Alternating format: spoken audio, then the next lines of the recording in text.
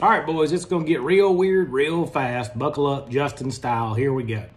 Remember in school when you said, I'm never going to use math? Well, algebra is just a combination of a couple of things to get something else.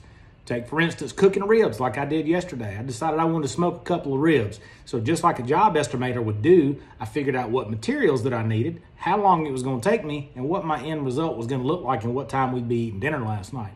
So, of course, it's just like us. We take some of our materials out of the pile, we work our magic, we get to a benchmark, we get some more materials, we work our magic some more. 6 hours later, I got some badass ribs and it's dinner time, right? Well, time management, you have to manage that stuff. Last night I had ribs for dinner. Guess what? There was leftovers. Tara sent me some in my lunch today. About 12:30 today, I had to manage something else.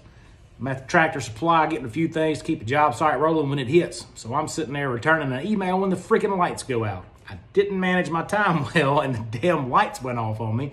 And it made me think about it. You know, had I known, had I thought about it, I would have said, okay, well, I got 3 minutes to get in and get out. I didn't think anything about it, right? I just got to do something. It's kind of like us at work. You know, you just go to work just because you got to do some stuff to get paid. That's bullcrap, man.